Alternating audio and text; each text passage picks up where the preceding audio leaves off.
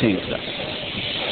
13, 11, 9, 8, 7, 6, 5, both start, 2, 1, booster ignition and liftoff of the Space Shuttle Atlantis, building the station and our future in space.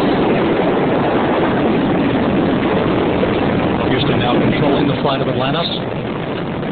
Roger roll, ready.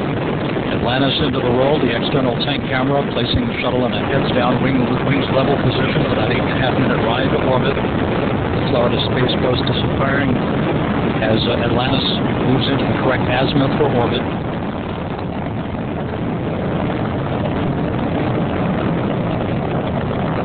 "33 seconds into the flight. First condensation pouring over the top of the orbiter as the 3 liquid fuel main engines begin to throttle back in a 3-step fashion to 72% of rated performance.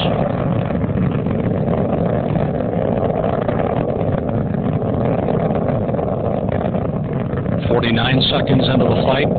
Atlantis already 2.5 miles downrange from the Kennedy Space Center, throttling up. You are go and throttle up. Atlantis, roger.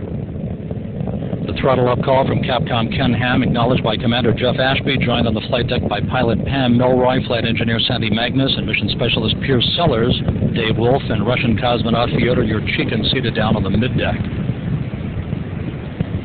1 minute, 20 seconds into the flight.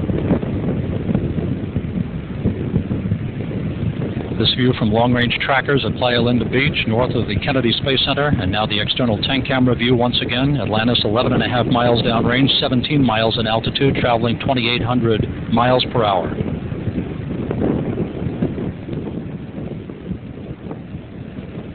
One minute, 45 seconds into the flight, about 20 seconds prior to solid rocket booster separation.